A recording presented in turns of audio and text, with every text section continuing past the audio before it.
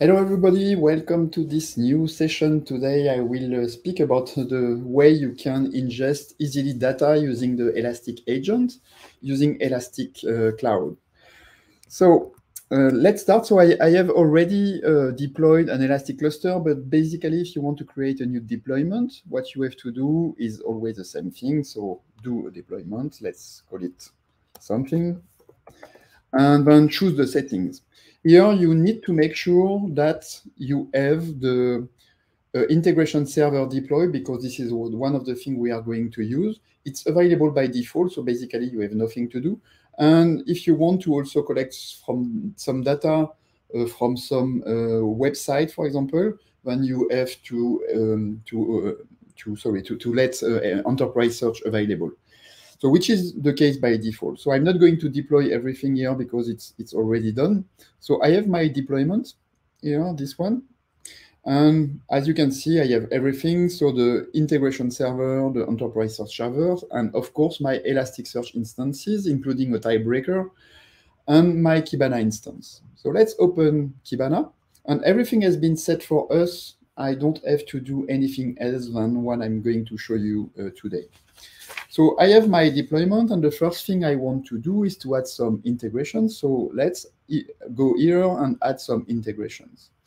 Here you have a very big list of whatever you want to add to your monitoring, to your observability platform here. So let's have a look, for example, at system here, and let's add this one.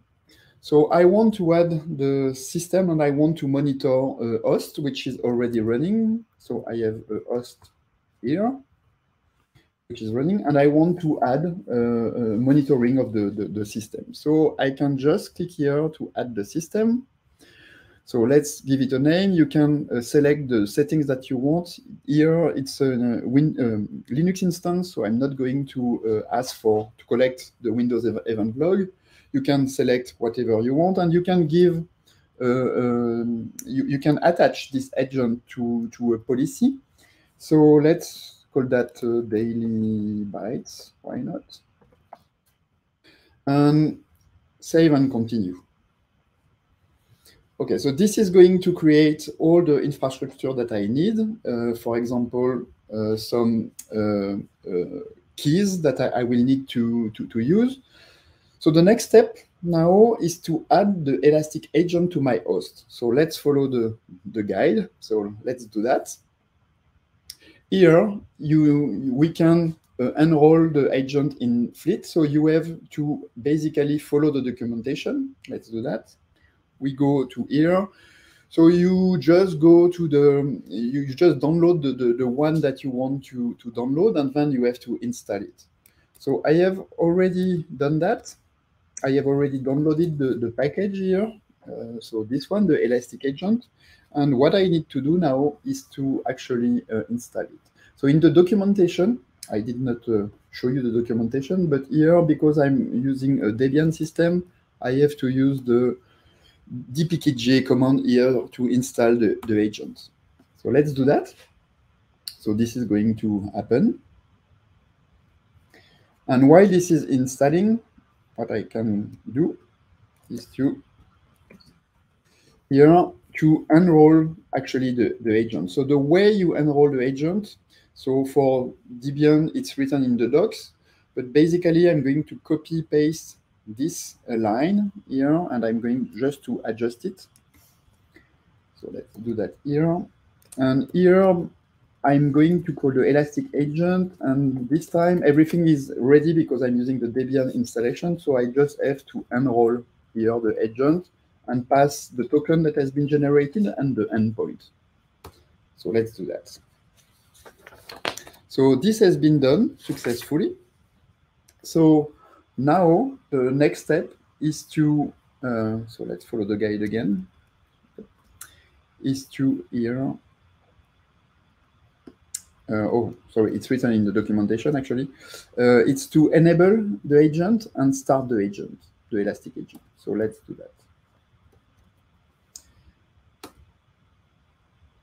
So now the Elastic agent has been started. So it should already collect information. So the agent has been able to retrieve the information from the agent server, the integration server that we saw, and everything has been deployed on the agent to collect the host information. So let's look at the assets that are provided by default. And for example, what we can look at is the metric system host overview. So if everything is okay, we should see that few things are already collected out of the box. As you can see, nothing hard to do here. Just follow the guide, install the information, and everything has been deployed for us. So this is the host overview, and you can have a look at the system overview if you wish. So let's go back to the host overview, and we can generate, for example, some traffic here. So those are the network traffic, for example. Not a lot of things are happening here. So I can use an application that I'm using sometime to send data to an Elasticsearch cluster, and we will see if that information is collected by the agent. So let's look at this now. Yeah, we should see the traffic increasing. So let me refresh a bit.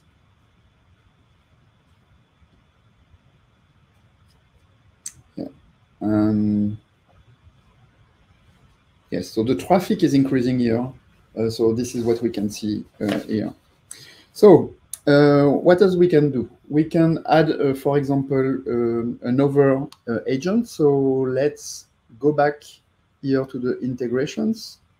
And we can add another one. So let's add, for example, one I like a lot, which is OS Query. Let's add the OS Query Manager, so it's easy as this. So you just have to select that I want to deploy this to the same policy that we have. Deploy the changes.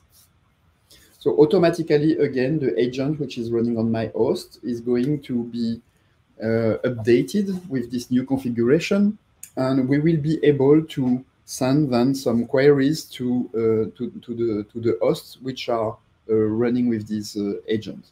So here, for example, we can run a query on all the agents. I have only one here, and we can, for example, select with this OS query format the information that we want to get. For example, we want to get the etc host file on every single machine. Then we can just do that. So this is going to be run on all machines, and we are going to get back the response from all the hosts here. So this is basically what you can see. So I think I'm running out of time. So that was a quick introduction. As you saw, everything was available out of the box, nothing complex to deploy. In the next session, it will be about making all those deployments that I did manually by clicking even more automatic using Terraform, and Alex will cover that tomorrow. Have a good day. Bye.